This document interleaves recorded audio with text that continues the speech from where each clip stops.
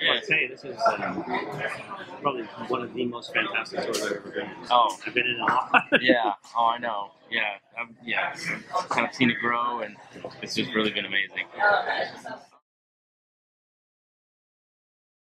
It's a really good question. I think that, it's something we continually try to figure out. And I guess over the years, I feel like initially it was, the title was so crazy, Teenage Mutant what? And, Yeah. it would get people to pick up Yeah. the comic and be like, what is this? Yeah. And once they picked it up, whether they kept it and read it or put it back down, we still got them to pick it up. Yeah. And I think that once people read it, especially that first issue, is so much of a parody about all things that we loved about comics growing up. I mean, is bit of Daredevil, bit of Ronin, a lot of Jack Kirby. Yeah.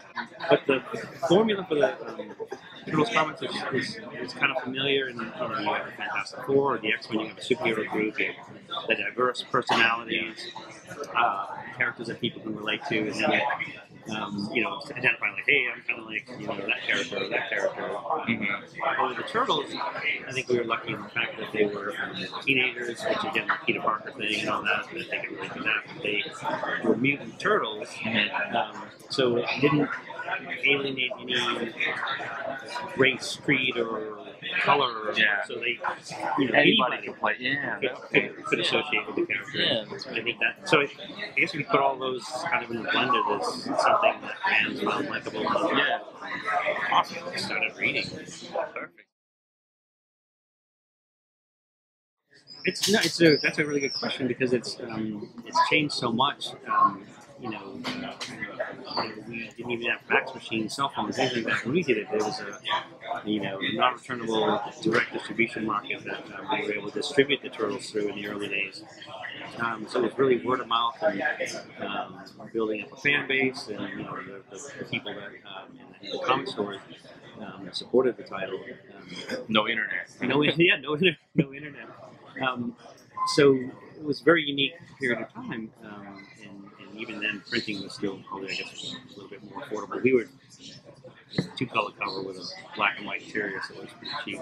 Yeah. But I feel like today, because you have the opportunity to expose your character, your creation through the internet, through so many sources, so many sites like DeviantArt or ComicArt.org, or even as simple as Facebook, and start building up your character, your audience, and your fan base, and reaching, again, a global audience as opposed to just somebody that was only going to walk into a comic store.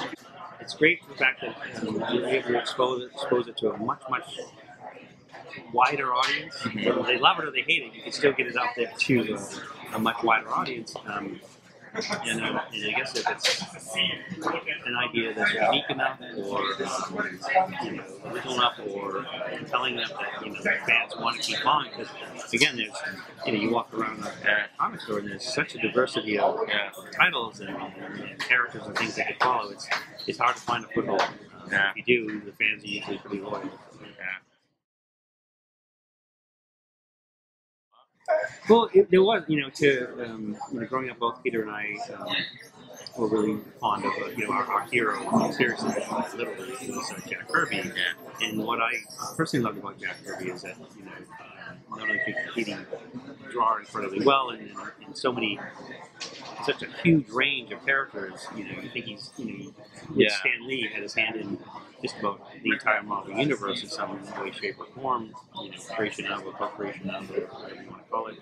But then for me, I discovered him in his DC Comics period, where he was writing, editing, and drawing, his own stuff, and that again, Forever People, New Gods, Commandy, which is my favorite, so many other things that I always worked on a lot of different ideas, short stories, long stories, that kind of thing.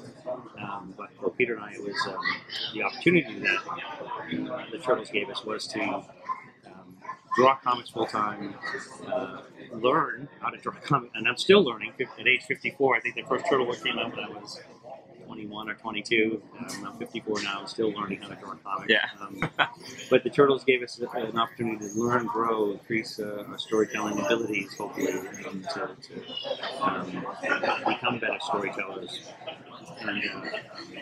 But since then, in lulls, when there was time away from the Turtles, I've done a bunch of different independent comics, short stories, long stories. I did this one with Simon Business, just full of blood, vampire and zombies. Right. Pretty I've cool. got a couple new ones coming out Okay. this year. So it's but even now, the last 5 years plus, I've spent more time on turtle-related projects than I have almost as much as in the early days, and I'm still having just as much fun. Doing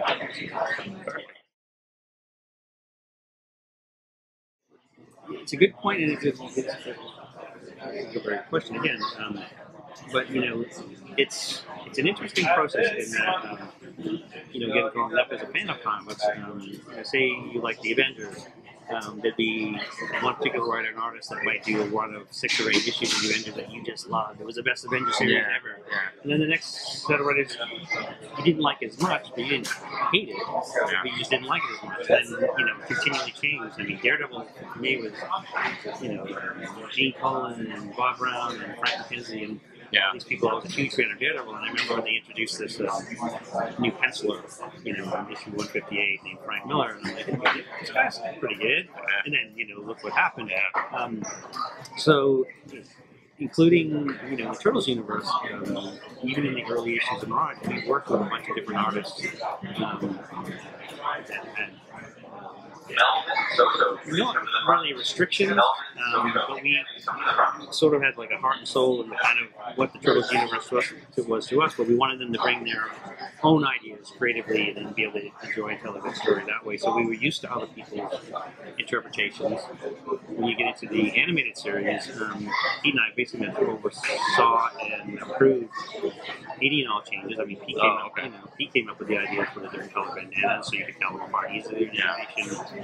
We knew we had to, the Turtles were written for an older audience. The animated series is written out for a much younger audience. We knew that. We changed the foot guys from real people to robots, so you could actually kill them on TV. In the cartoons. But we've seen many different versions of the Turtles, and like right now, there's some I like more, some I like less. For example, out of the whole series of movies, the first Turtle movie to me was the perfect version. It makes the black and white comic books and the animated series perfect. Even though some of those original movies I don't like as much, I like, and some of the later ones.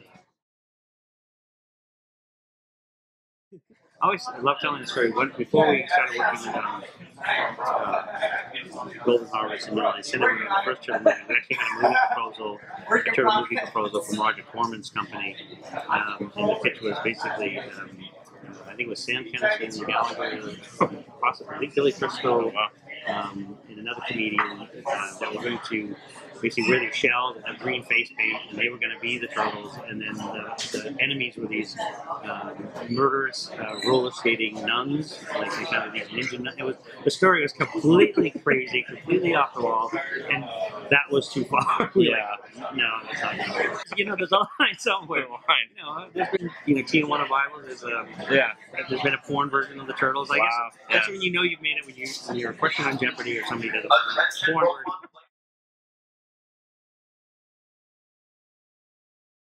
Well, I think it was, especially in the early issues, like I mentioned that Peter and I wrote for ourselves, so the kinds of comics that we like to read, you don't have to have extreme or overt nudity, you don't have to have extreme or overt or unnecessary violence just to, draw the violence. You can tell a good story without, again, so whatever moral compass we set up or established is just kind of what we wanted to read. I did one of my favorite. I did a story with Simon Bisley called Body Count, and it was, and that was one because Simon was, and I love Simon like a brother, still do always will. So we did Body Count. It's like I wrote the story and did all the layouts, and there was a lot of violence in it. But our kind of violence, I was sort of like always put it just off camera. You could get the impression without seeing the brain exploding and eyeball shooting out. Simon drew the brains blowing out and the eyeball flying across. So that's sort of a number of fans that really liked it because it took it to the hardest. It was the edgiest we ever did any Turtles. A lot of fans were just like, that was a little much. Little much, yeah. And even for me, it was like, Yeah. you know, someone. Okay.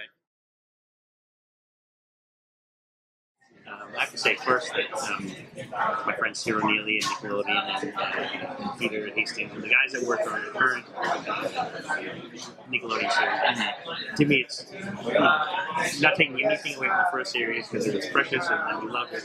This is my favorite turtle animated series. The stories are edgy, the martial arts are great, the depth and the things that they able to do with the computer generated animation and the fact that Cyril purposely kind of guided it to pulling specific characters out of the original Mirage Studios universe and bringing them into the stories. Also gave the foundation to bring in original characters, and but I adore the current ongoing series. The new guy, one of the guys who worked on the current series, is part of the team that's developing the new series. And I love that they really wanted to take it back to the more traditional animation style. Okay. Yeah, like the 2D, the 2D stuff. stuff. And they also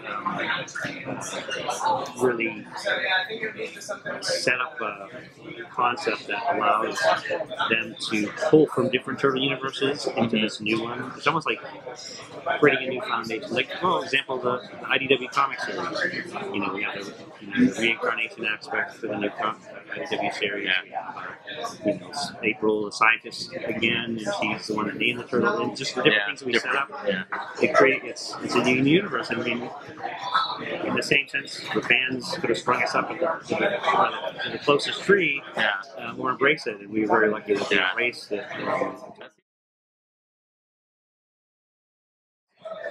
It was one of the few examples where more fans didn't like it than they liked it. So I did a bunch of consulting on it, and I kind of guided them in the direction I thought would make the most sense to go, and what I would, if I had final say, what I would do with it. But they really felt that it was time to push it farther. If I had one complaint, I guess it would be the size of the turtles in this new series. It's like, to me, what makes a great hero a hero, besides the fact of having a really, powerful bad guy, a powerful obstacle that they have to overcome, is that it can relate to sort of every man or everybody, because everybody wants to be that hero. We all want to be Indiana Jones, and we want to be the save the damsel in distress or save the day and stand up and do the right thing that's you're supposed to. And it just pushed it to. I like Batman because he's a more realistic character. I like Superman, but I don't like him as much as Batman because it's too above us. Yeah, too above us. It's too much power. It's too much stuff. And I put the new Turtle movies as a Superman character. Yeah. Too powerful. All right, well, I think we're out of time here. I really appreciate it. Speaking with me. Pleasure. Yeah, Thanks a lot. Good luck.